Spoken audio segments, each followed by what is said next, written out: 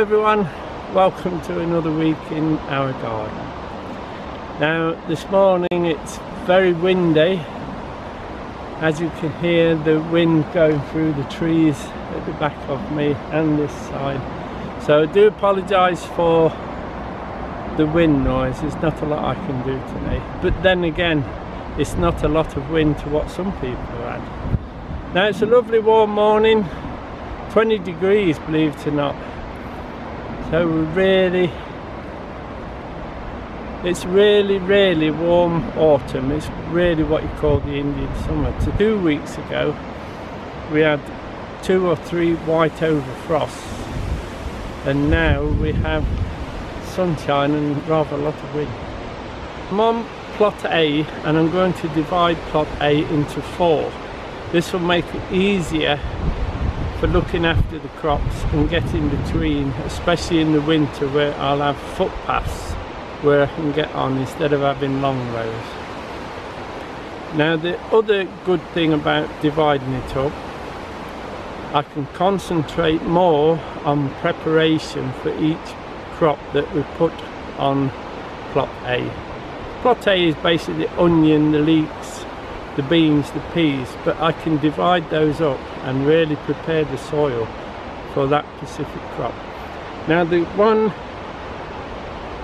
quadrant, if you like, that I'm actually digging now, I'm double digging, I'm manuring the bottom layer and the top layer because I know this will be the onion bed. So they're really heavy feeders and they have deep roots, so I really want to get lots of manure and compost in there. What I'm actually doing, I'm putting manure in the bottom spit and compost in the top, but I'll show you as we do it. Now, because I've divided into 4, I haven't got such a long stretch to dig, and actually the gladiolas are in the way, but we'll leave those. Now I've dug the muck into the bottom, as you can see, it's good and deep. And now what I'm going to do, this will be the end of the bed there, then the path. So I need to dig that over and then turn to go back that way. So we start, if you put the fork in and give it a good wobble, that'll make us a good edge to work to. And then that way, so about there, look, push that in. Give it a good wobble. Because the compost from the compost bins is on top, and I've put some chopped straw on top as well, just to make it easier and cleaner to walk on, but it also does the soil good as well. Because this is on top, I'm going to take it off in small bites and mix it as I move it forward. So instead of going halfway, I'm going just a little bit, look, and then turn it. You see? Just keep mixing it as we go.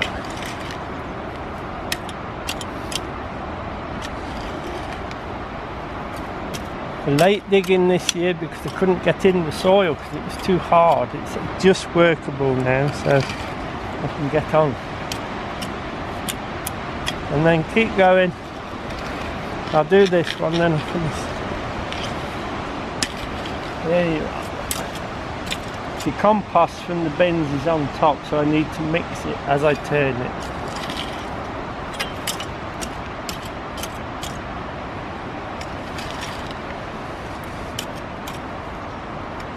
Nice straight edge.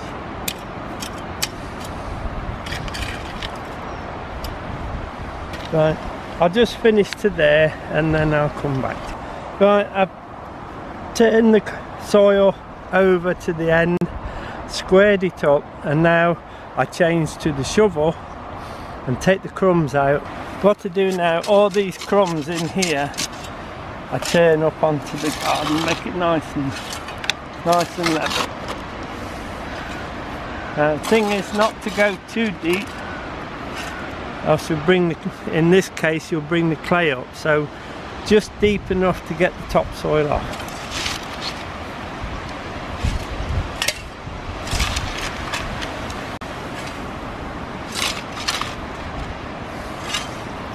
Make it nice and level.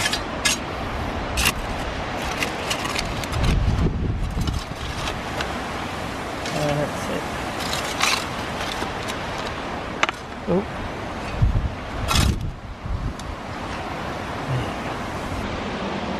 Now I've levelled the bottom of the trench off, got all the crumbs out that I need to get out. Remember, don't go too deep, you'll bring the subsoil up.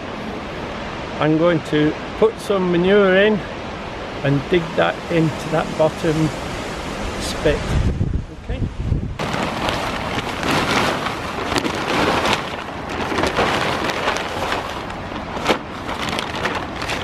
That's plenty. Right, it looks fresh manure, but it's actually a few months old now, so it's ideal for digging into that bottom. As you can see, it's starting to rot down. Pretty good. Spread it out, and now we start again digging it in. Go deep and then spin it out. We don't want this bit there, but let's put that bit back.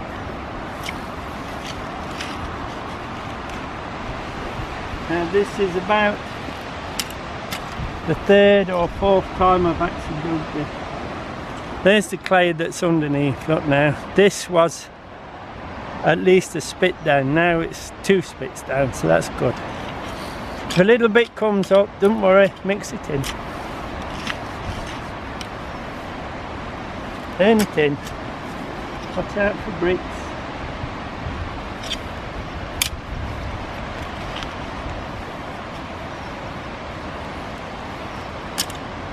You can see that bit of clay coming up, that's fine.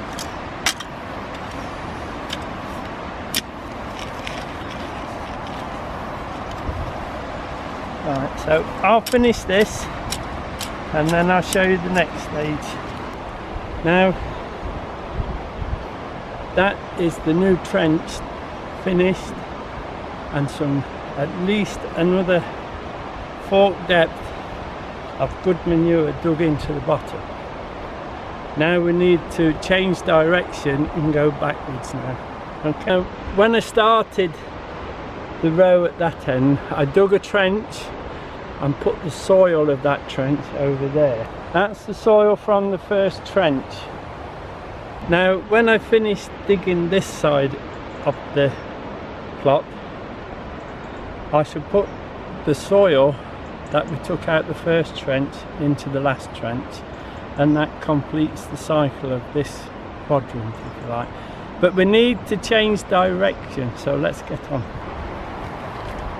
Now the width of the trench I do to the width of the shovel, okay, which is there, look. And then I put a cane in each end, and I know to dig that trench out. I need to dig that out now and mix it into there, then start all over again.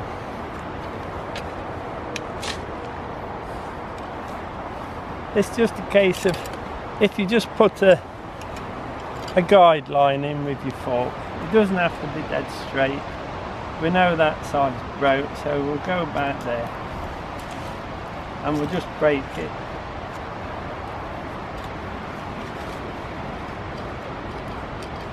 Okay, now we go this side, and remember this has got good compost on top from the bin, so we need to mix it. Don't take too much off. It's alright once you get it going. That's it, we'll just break that corner.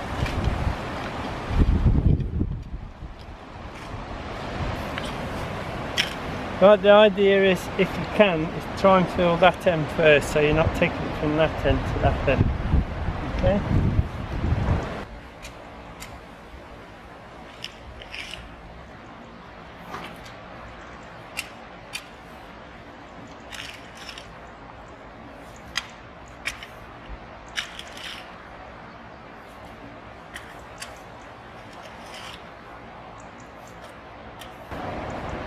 Right, so I'll finish going along here and then come back to you. There you are, That's the double digging actually up and turned, and now I start exactly the same, going all the way back, and remember on the last trench put that soil back in, and that's done. That's finished that length there. Now over winter that will slowly go down as that manure in the very bottom rots, and then by spring the bed's level. Now the trench is now ready for the manure to be put in and then dug and then again turned over and progress down the plot until we get to the other end. That's quite a bit of wind getting up, nearly blew Diane over.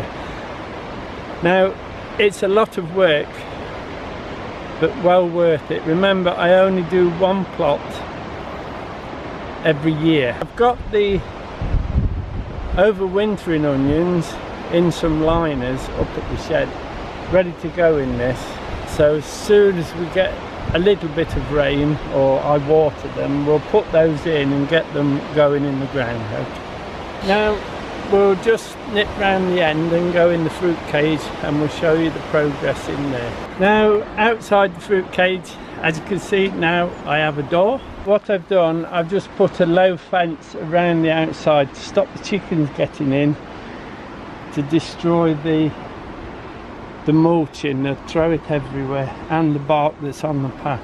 The thing while we're here is, I don't know if you can see this, but we've got new shoots actually growing on the blueberry, totally out of season, so I hope that doesn't affect next year's crop. We're getting nice winter colour on them and the leaves are getting ready to drop, but because of the warm spell they've actually started shooting again.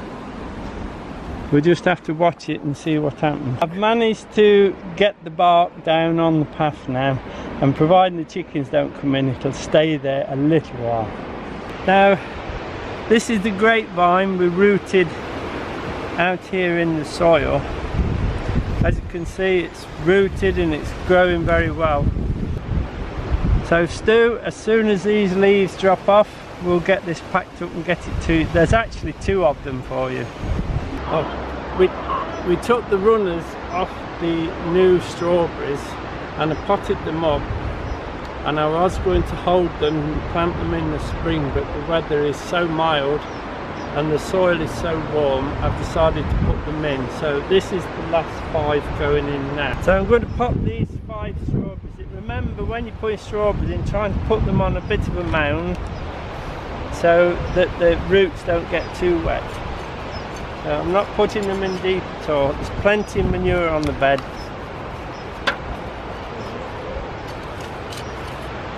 I'm trying to mound it a little bit. It's a bit hard, look. It'll be fine. Hello, mate. They come to see us.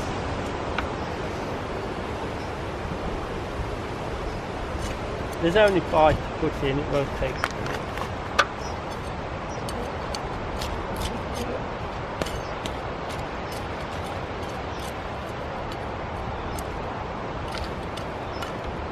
That'll do nicely there.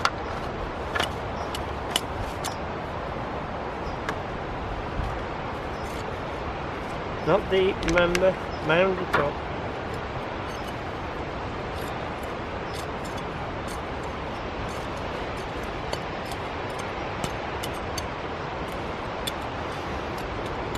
The other thing to remember is, if the chickens are in now, they love these leaves and they'd eat the lot.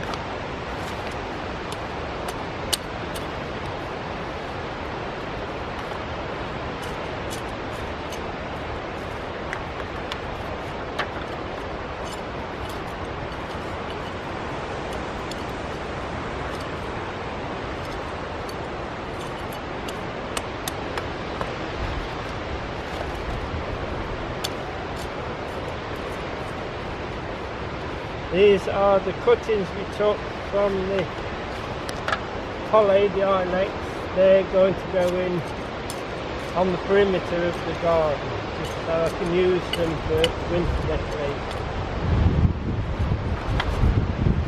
Just I'm waiting for the wet weather and then we'll pop those in. These are the cuttings we took that have rooted up and been potted now.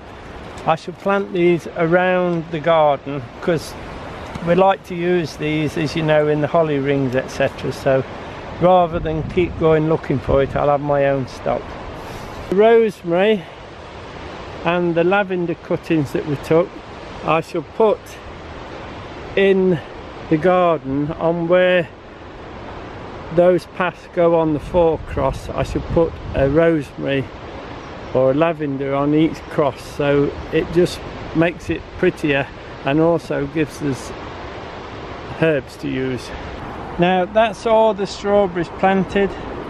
I'll give them a week or so, or until we have some good rain, and in the next few days I think I'll put a mulch of compost out the compost bins on, similar to what we've done here. These have been mulched now for winter, and I've just that little corner to finish now.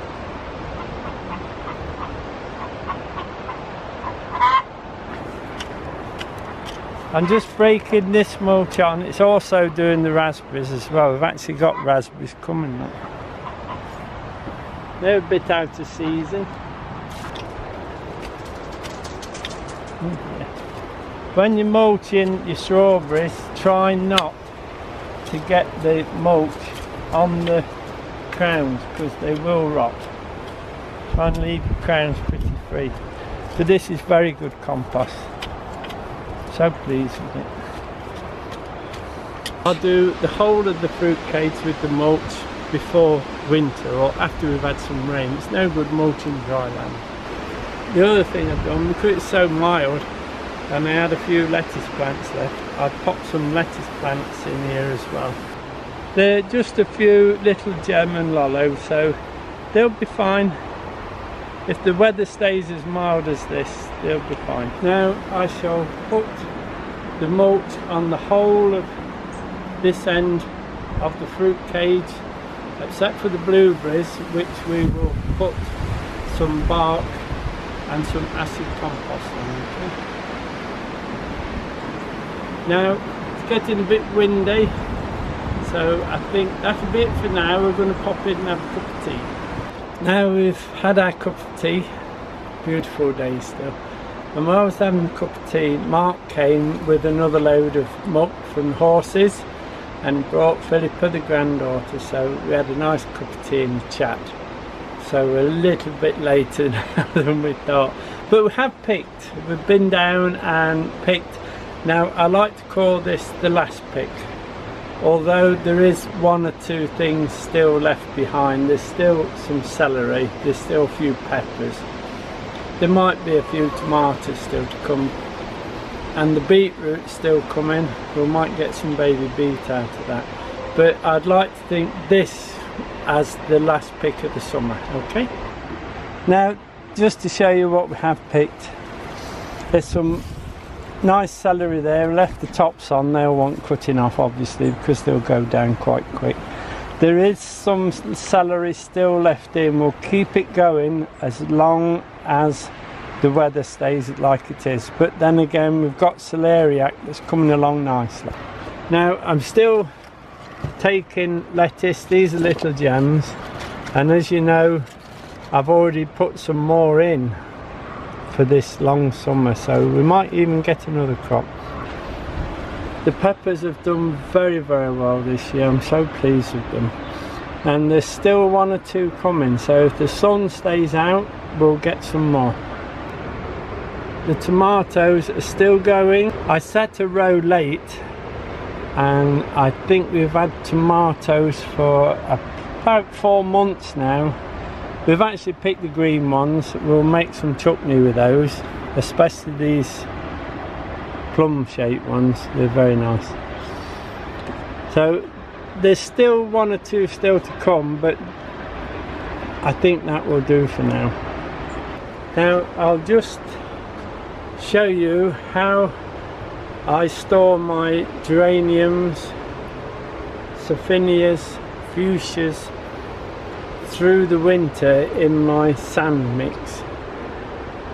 Now we have to get on with it now because next week So I'll be filling the trough and the basket up for winter, so I really need to clear the pots and troughs out now, but I'll show you how I do it. Now the compost we use is 50-50 gritty sand and good potting compost.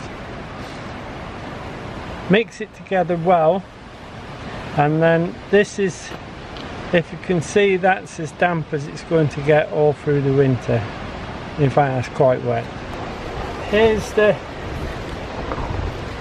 geranium as it's come out of the trough or the pot that was up at the house. First thing I do is I take all the flowers off. I've got this to put all the rubbish in so I can get rid of it all. So deflower it first if you like. Take those off. It's a lovely pink nut, so we need to keep this one. And take that off. Now we couldn't store it like that, it's far too big. So what we'll do, we'll get the secateurs. I'm going to take it off just above this leaf here, that side. And this one I'm going to take off just above that one there. And probably I'll leave that one on, but we might just take that off there as well, okay? Just above this leaf joint here, like that. We're going just above that leaf joint there, like that. It will come off. There you go. And then this one just above that leaf joint there, like that. I'm going to have a quick look. This leaf is doing no good and won't do any good, so that can come off. Just snap them off, they'll be fine. This leaf is damaged, so that can come off. A little bit there, not doing anything, not that can come off. So that's the top more or less done. Just wiggle it with your fingers to get as much of the compost off as you can. Try not to damage the roots though. And then you stick and just tease some of this compost off, look.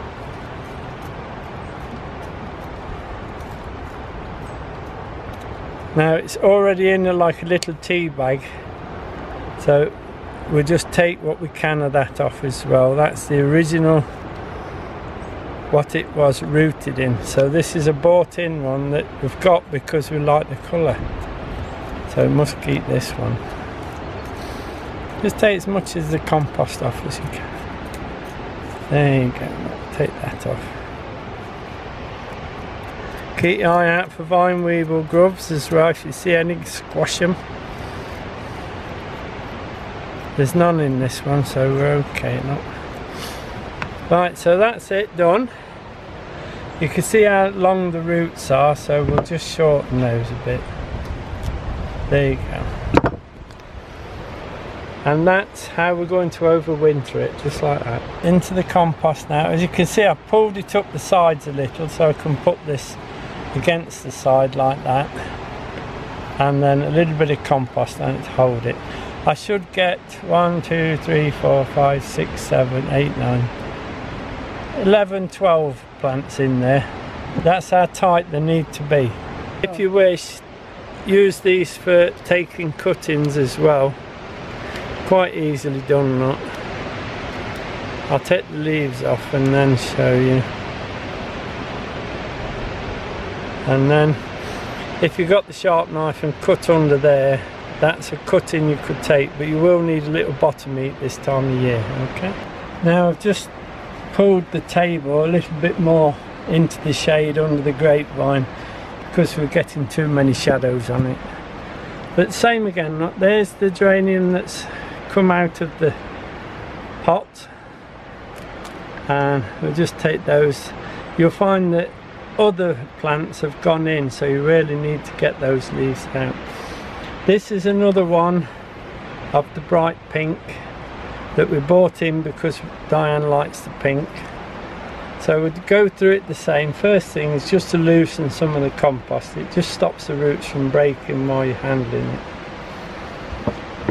Right, here again, look, we'll go just above that node there. we'll go just above there, and that'll do that one, I think. So we'll cut that off. Just pulled them out. That one I'm going to take off completely, look. And we'll leave that one. If you see, there's plenty more coming at the bottom, so we haven't got to worry too much. This leaf is no good, look, so let's take that off. We'll leave that leaf. And then we'll get the little stick and start the cleaning process. As much off as you can, because don't want too much getting wet. Where the little bag's been for the rooting, take that off. Don't want that. I don't know if you can hear that wind, but it really is howling now. But it's so warm. It's a lovely day. It really is a warm, sunny day. Those trees are really taking some wind on them. I don't mind, because I shall go up later on and pick the leaves up and put them in the bin. Now we've got that far, look, so we'll just cut those off. They're not going to cut with these. There it is. And there's the little plant that we're going to overwinter. Same again, look. We'll put that one more square. Going to sit it that close, compost up to stop it from drying out too much until the pot's full.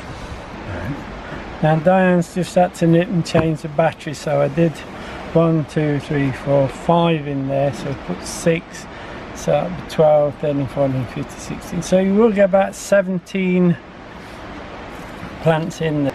These are the trailing petunias. As you can see, it's a very pretty one. Look. Want to keep these through. They do keep through quite easy, but you have to be quite severe with the cutting back on these. I find if you leave too much top, they tend to dry out very fast, and if they dry out you'll lose them anyway. But the same again, look. We've reduced the top now, we'll just clean around the root.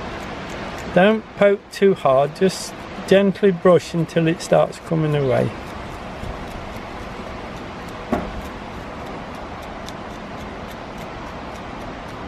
There you go, look.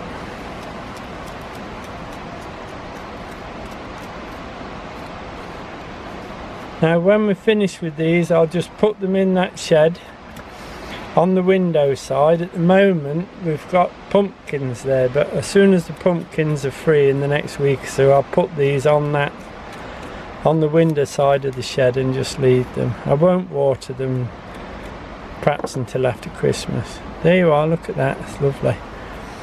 Now I just need to cut this long root a little bit. Not secateurs want sharpening actually. We'll do that. There you go. So that's 2, 4, 6 in there. Always make sure you got a little bit of the sandy compost on the side before you put it. If you put it just straight onto the plastic, they dry out too quickly. And just put that on there, and then we cover it up to stop them drying out too fast while we're filling the pot, okay? And then, as I said, I'll keep going. 15, 16, maybe more in there. Geraniums exactly the same. And the next time I see you, I'll be able to show you all these pots full and put into there. Remember, don't water them whatever you do. Keep them as dry as you dare. I'll just show you a fuchsia, how we do that. This is an upright fuchsia, because see, it's quite pretty, so we want to look after it and keep it for next year. Now remember, the first thing we do is we take the flowers off. We don't want the flowers on at all. If you get your fuchsias too moist in the shed, they will try and start flowering again. That's one of the things you'll know that you're too wet. Again, we'll go as low to a node as possible. Whether it's got leaves on or not doesn't matter, okay? So we'll take all those. That's a dead bit there, and we'll take that out. A node. There's a node there. This is not much crop, but so let's take that off. Take that off. There is a little green shoot there. This green shoot here, we'll just take that off. This is not doing any good, and that's no good. So that's on its way, look, to being ready for storage. Now, with it being hard, it's come out of a basket, I think, or a pot. I just have to tease it a little bit with my fingers just to ease the hard compost a bit. There you go. Then the stick was hiding. Now this is one that we kept through last year, so we know it'll be alright. Same again, just keep brushing the compost till it starts to come on. Keep an eye out for weevil. I still haven't seen any. I'd like to find one so I could show you what they look like. We will.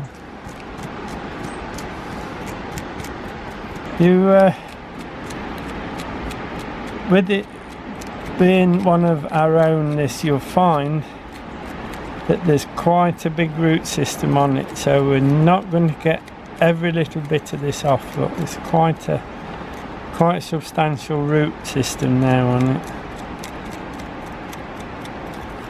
So I think that's going to have to do for that one. I'll just set another pot up and we'll pop that in. Now these pots I'm using, these actually, the bottoms are some old buckets we used to have for tomatoes. So the tops were cracked, so I cut them in half and we'll use them for this, and they're ideal. Same again, look, this will be a fuchsias. Now that's upright, so we must remember to always put uprights in this one, so I need to put a label on it what they are. Now by the time we come to want them to put them in the containers for the summer, most of these will be flowering anyway, so we can sort the colours out then. Only thing I do keep separate are trailing and upright fuchsias. Now it's forecast rain all day tomorrow, so I think what I'll do is I'll take lots of these plants and plenty of compost into the shed, and then if it's raining all day I can get them done. It's quite a job to do, but well worth it if you think what you're spending on plants every year. And remember, when these are potted up early spring, they're huge plants by then, and you haven't got to wait too long to get a good display out of them. That'll be about it for this week. Hope you've enjoyed it. We've got a few jobs done. Now it's a wonderful sunny day, but the wind is ferocious. It's really blowing into those trees at the front of the cottage. But I don't mind, because the leaves are coming my way and I can go out and collect those up, which we need to look at now for the leaf bin. We need to empty that next week. We'll have a look at that next week. We'll do that. Anyway, as I said, that'll be it for this week. Many thanks for watching. Thank you for subscribing. We do appreciate it. Now remember, next week we're doing the baskets at the front of the house, and hopefully the week after we might be popping to Gemma's to have a look at a nice Halloween display she's going to make for us. So hopefully we'll see you next week. Bye now.